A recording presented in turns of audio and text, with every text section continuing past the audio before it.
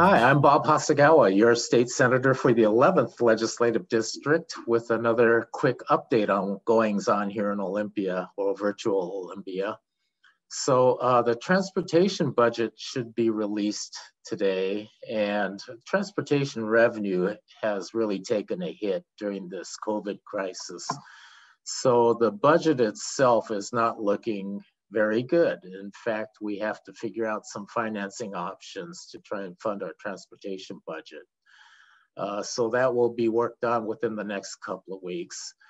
The operating budget and capital budgets will be released very shortly too, later this week. So we'll be anxiously awaiting to make sure that the budget provisos are in there that we were requesting, and that all the big important programs that many in our community depend on will be funded.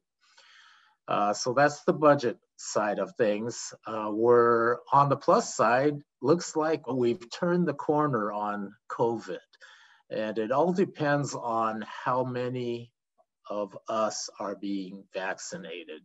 You know, the best thing we can do for economic recovery, they have said, is get a grip on the COVID pandemic itself. Once that happens, then our economy can open up and we can all start clawing our way out of the economic recession that we've been in. So I encourage everybody to try and get your vaccine when you're able to. There is a website, vaccinelocator.doh.wa.gov, and that will scroll on the bottom of this screen too. And you can figure out when and where you can get vaccinated. That's very important. Another big issue that we're dealing with is the recent Washington State Supreme Court decision on State versus Blake. And so we call it the Blake decision. And it's somewhat controversial, although I think it's a big victory for many of us who were opposed to the war on drugs, so to speak, euphemistically speaking, which has such a devastating, detrimental effect to communities of color.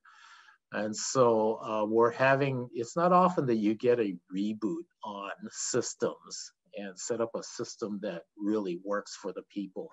So that's what we have to do here before the session is over. It's one of our top priorities, is to figure out how we're going to deal with the Blake decision and implement it so that it's equitable and just and creates a safe and nurturing society for all of us. So that's the quick update. If you have any questions for me, send them to my email address, bob.hasegawa@ledge.wa.gov, or you can call my office, 360-786-7616. And I look forward to talking to you next time in a couple of weeks. So thanks for watching this quick update. Bob Hasegawa, your state senator for the 11th Legislative District. Thanks.